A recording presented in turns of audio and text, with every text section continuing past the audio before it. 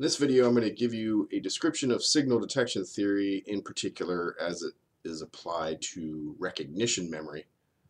And I'm just going to cover some of the basics and give you some references to learn a little bit more should you want to. So signal detection theory, this is a theory that can be applied to any binary decision, so a yes-no judgment.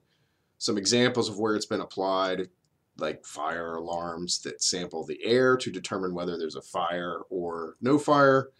In radiology, for reading the x-rays to determine whether it's a tumor or healthy tissue.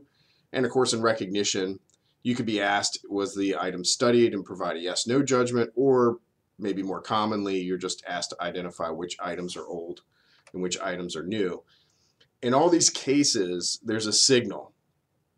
Right, there's a fire in the house, there's tumors that the person has, or it's an old item. And the idea here is you want to detect that signal from the noise. So the noise in each of these cases might just be things in the air, particulates in the air, healthy cells, or in the case of recognition, unstudied items. So how does this work? So if we're talking about recognition memory, you're going to see a list of words. We're talking about a laboratory situation. See a list of words, see pictures, whatever the studied information is, and then you have a test. And at the test, you're presented items one at a time, and you have to decide whether it's old or new, or maybe you're making a yes, no, did you study it determination.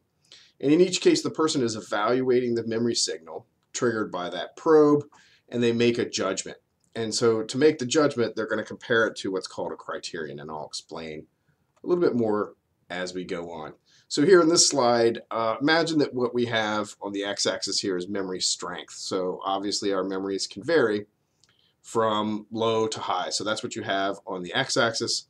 And on the y-axis, you have the frequency of items that fit in this memory strength category. Now over to the right there, I have some new items and some old items. And what's going to happen is we're going to place these on this particular graph. But we have a criterion. So as I mentioned in the previous slide, we have to decide at what level does the memory strength exceed some criterion where we're going to call it old. So if the item falls to the right of our criterion, we're going to call it old. That's our judgment, or yes, if it's yes-no recognition. If the item falls to the left of the criterion, we're going to say that that memory strength is not strong enough for us to claim that it's old, so we would say it's new. So like I said, over to the right, we have some simulations here. So let's suppose that we studied 5 items, and we have a test with 10 items on it. So you have 5 old, 5 new. This just gives you a simulation. And so the new items, when they appear, they're mostly going to be called new. But as you can see out here, and the one outlier here, we would have one new item that's incorrectly called old, but the rest of them are correctly determined new. And the same thing for the old items. We're going to make determinations on it depending on where they fall on our memory strength x-axis here. And so everything to the right here would be correctly called old. But of course, you have this old item which is missed here because it's called new. So we could do this over and over again. That would represent a very, very small sample. Of course, we're going to have much bigger samples.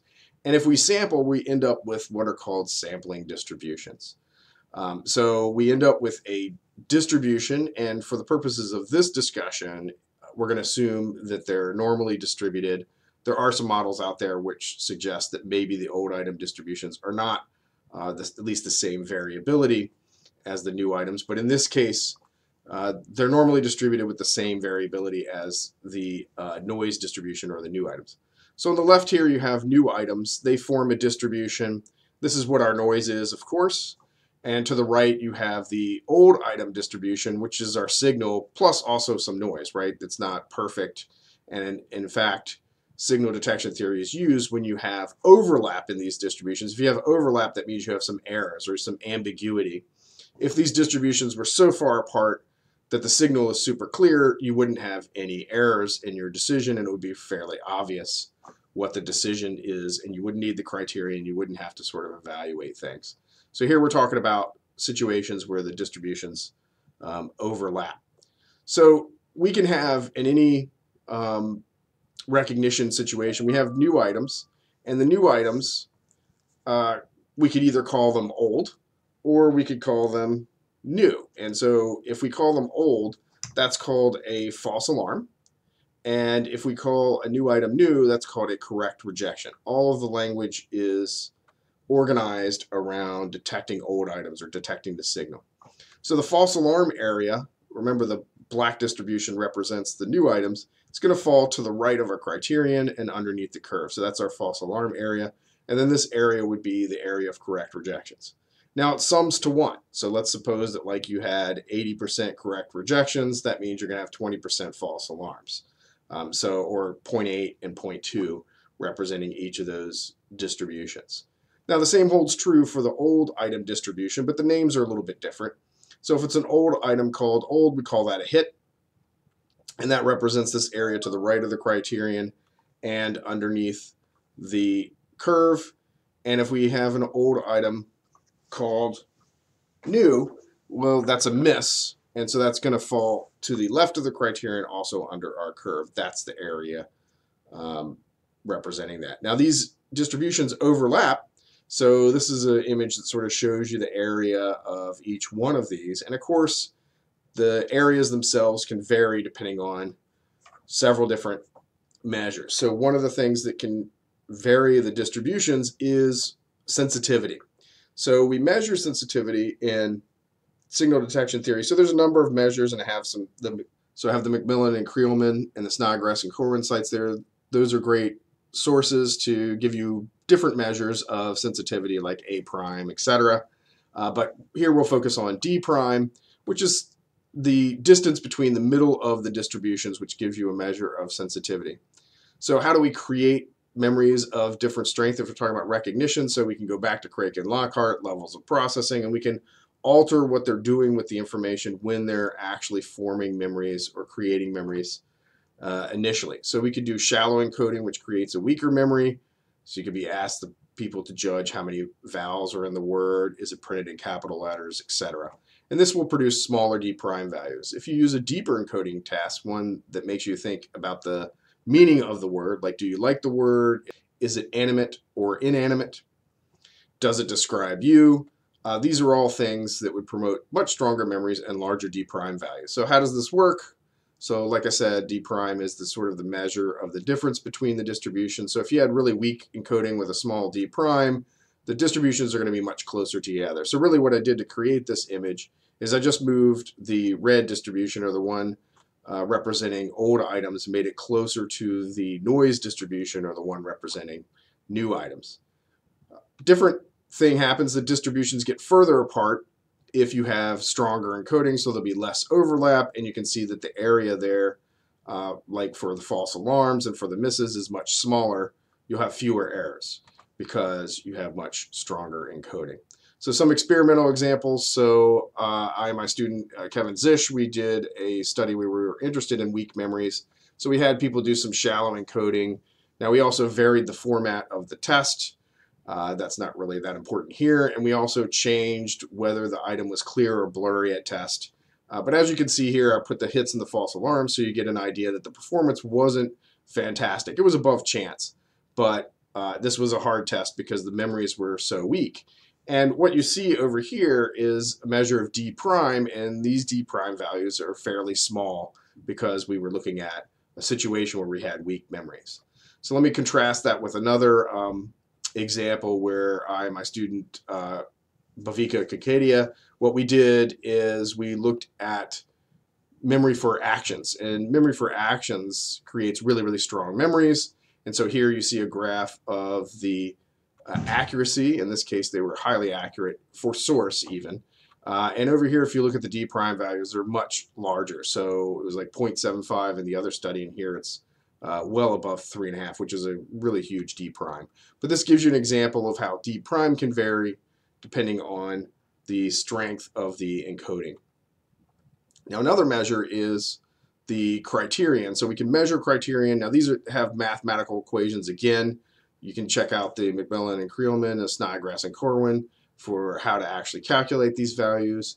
There's also a package in R now that will allow you to calculate these values if you have hits and false alarm rates, etc.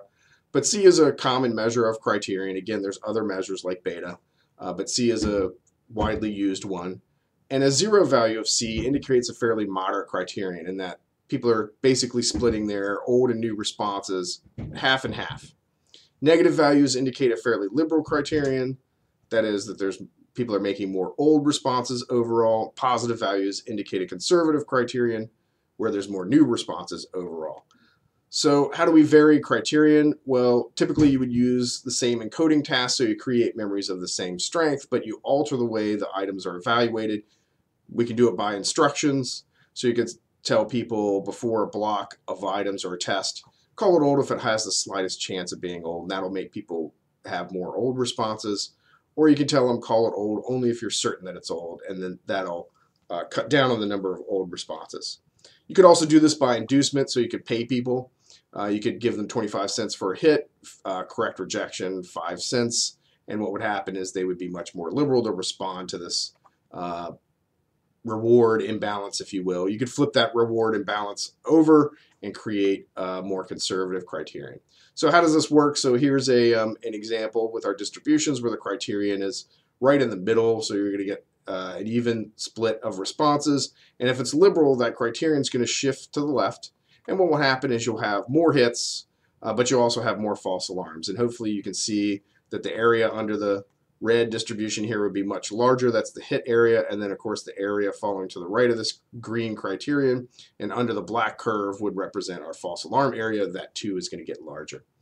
Now, if we do the opposite and have a more conservative criterion, what's going to happen is the criterion is going to move to the right. You'll have fewer hits, but you also have fewer false alarms. And as you can see, this false alarm area gets smaller and the hit area gets smaller as well. So an experimental example of this, my colleague Tim Curran did a couple of experiments, and what we created were two conditions, a conservative and a liberal condition. And here you can see the D prime is statistically equivalent. There's a small difference there, but it's not significantly different. Also the same in experiment 2, but you can look at the C values are different. In the conservative condition, you have a positive C value. In the liberal condition, you have a negative C value, which maps on to the signal detection theory. Now, a couple of notes about criterion. People will generally set a criterion for a test or a block of trials, but there are some situations where the criterion has been shown to vary within a group of trials. You can see the Rhodes and Jacobi or the Amanoff and colleagues papers are good examples where they're demonstrating that this can happen. And then also the other thing to keep in mind is a lot of times we will keep strength the same and vary criterion, or criterion will vary and strength won't. So there's a lot of evidence that indicates they can be independent, but there's some other cases where they interact and both of these values will change. So Kroll et al., for example, the D prime changed across conditions where people were making a yes-no judgment, so there's a criterion, just like I'm describing for signal detection. But it didn't change, D prime didn't change when you had an acriterial test. That is a force choice test where you're presented two probes and you make a selection of which one was studied.